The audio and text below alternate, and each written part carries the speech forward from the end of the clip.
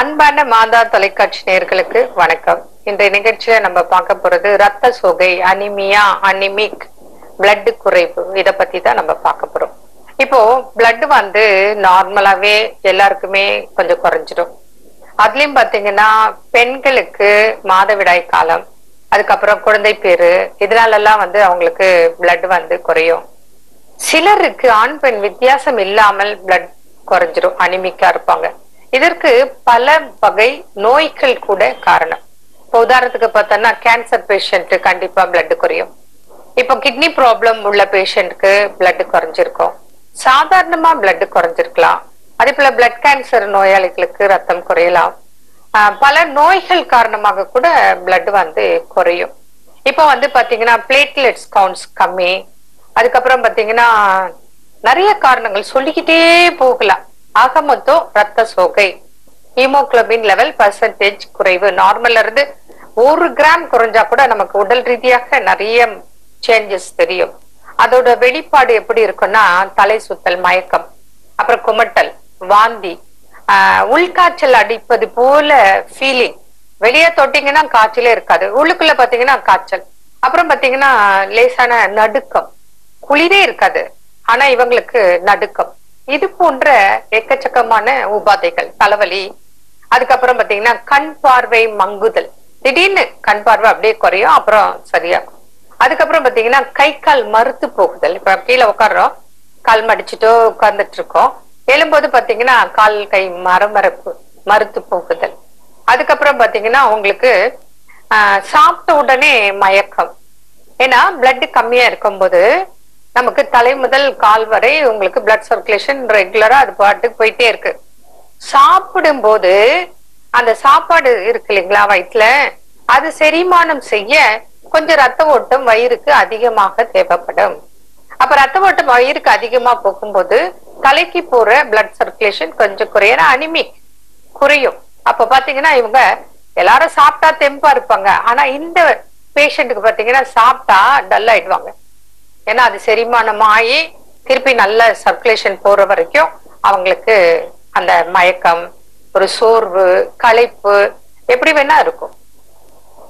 ஒருத்தருக்கே எல்லாமும் இருக்கும், அல்லது ஒருத்தருக்கு ஒரு 4 தொந்தரவு, இன்னொருத்தருக்கு ஒரு 4 வகையான மாற்றங்கள் இப்படி உடல் ரீதியாக ஏற்படும். சரி, இதை எப்படி சரி செய்யறது? பிளட் ஏத்தலாமா? சரி, எத்தனை யூனிட் ஏத்தலாம்? 1 பாட்டில் ஏத்தலாம், அல்லது 2 பாட்டில் ஏத்தலாம், அல்லது ஒரு வருடத்துல ஒரு 10 மாதத்துக்கு 10 பாட்டில் கூட 10 யூனிட் பிளட் ஏத்தலாம். சரி, இம்ப்ரூவ் ஆயிடுச்சா? இம்ப்ரூவ் ஆயிட்டா உங்களுக்கு எனக்கும் கவலையே இல்லைங்களே.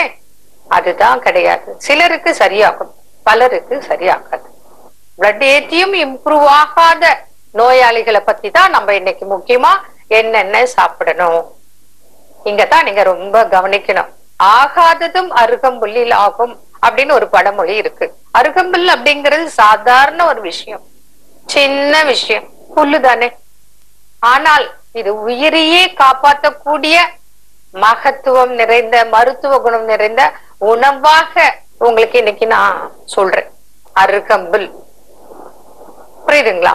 இது வந்து நீங்க ஒரு பிடி எடுத்துக்கோங்க, கழுவிடுங்க, சின்ன சின்ன கட் பண்ணுங்க, அதுக்கப்புறம் போட்டு அதுவும் உரல்ல ஆட்டினா ரொம்ப நல்லது, அம்மியில வச்சு அரைச்சாலும் நல்லது. வேற வழி இல்ல, மிக்சியில கொஞ்சம் தண்ணி ஊத்தி அரைச்சிடுங்க. அதுக்கப்புறம் அதுல ஒரு 1/2 கப் தண்ணி ஊத்தி மொத்தமா நல்லா மிக்ஸ் பண்ணி ஃபில்டர் பண்ணிடுங்க. அப்போ ஒரு 100 ml வரும். அந்த 100 ml அருகம்புல் சாறு குடிங்க. இதே போல கோதுமை புல், கோதுமைய ஊற வச்சு முளைக்க வச்சு கோதுமை புல் வளர்க்கணும், அதுவும் ஒரு பிடி இல்ல ஒரு 50 கிராம் 100 கிராம் எடுத்துக்கோங்க. அருகம்புல் சாறு எப்படி தயாரிக்கிறீங்களோ அதே போல கோதுமை புல் சாறையும் தயாரிங்க. தயாரிச்சு தினந்தோறும் குடிச்சிட்டு வந்தால் 1 மந்த்ல நீங்க பார்க்கலாம். நான் அனுபவ ரீதியாக பார்த்திருக்கிறேன். 3 கிராம் ஹீமோகுளோபின் இருந்தவங்க 7 கிராம் ஆச்சு.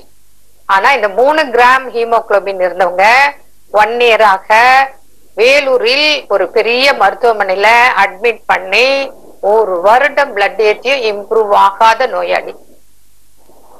புரியுதுங்களா? அதுக்கப்புறம் 3 கிராம் இருந்தது, இந்த உணவால பாத்தீங்கன்னா 7 கிராம் ஆச்சு. 7 கிராம் ஆனவனே எனக்கு கான்டாக்ட் பண்ணாங்க. நான் சொன்னேன், பிரிங் அவுட், ஹாஸ்பிட்டல் இருந்து வெளியே கூட்டிட்டு வந்துருங்க, அவங்களுக்கு ரிஸ்கே கிடையாது, நீங்க கூட்டிட்டு வாங்க, நம்ம பாத்துக்கலாம். அதுக்கப்புறம் பாத்தீங்கன்னா ட்ரீட்மெண்ட் கொடுத்து, அப்புறம் பாத்தீங்கன்னா 80 கிலோ உடல் எடை. ஏன்னா லூஸ் மசில், வெறும் வாட்டர் தான் இருக்கு, பிளட்டே இல்ல. அதுக்கப்புறம் நம்ம ட்ரீட்மெண்ட் கொடுத்து பாத்தீங்கன்னா 60 கிலோ ஆனாங்க. முடியெல்லாம் கொட்டி போச்சு, பிளட் இல்லாதனால முடியெல்லாம் கொட்டு போச்சு, கண் பார்வை போயிடுச்சு, லூஸ் மசில்ஸ். படுக்கையில இருந்து இப்படி திரும்ப முடியாது. நம்ம தான் யாராவது பரட்டி விடணும், இப்படி திரும்ப வைக்கணும், இப்படி திரும்ப வைக்கணும், தூக்கணும், எல்லாமே பண்ணணும். வீல் சேர்ல போகக்கூடிய நிலைமை. பாத்ரூம் டாய்லெட் கூட பெட்ல கூட அவங்களால போக முடியல. அவ்வளவு பலகீனம். 3 கிராம்னா என்னங்க, உயிருக்கே ஆபத்து இல்லையா?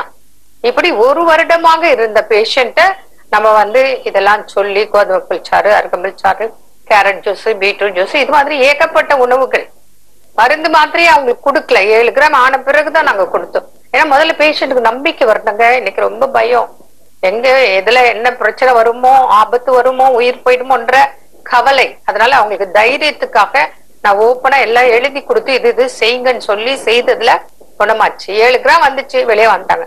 அதுக்கப்புறம் பாத்தீங்கன்னா இன்னைக்கு அவங்களுக்கு திருமணத்துக்கு ஒரு மகள் இருக்காள்.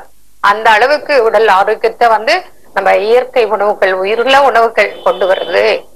அதனால பாத்தீங்கன்னா எவ்வளவு பிளட் கம்மியானாலும், அப்ப பிளட் கம்மியாகுதுன்னா இதுக்கு பல காரணங்கள் இருக்கு. அதை கண்டுபிடிச்சு ட்ரீட்மெண்ட் செய்தோம்னா நிச்சயமாக அனிமிக்கே இல்லாத அளவுக்கு சரியாக்க முடியும். மீண்டும் நாளை சந்திப்போம். நன்றி. அன்னை மரியே வாழ்க.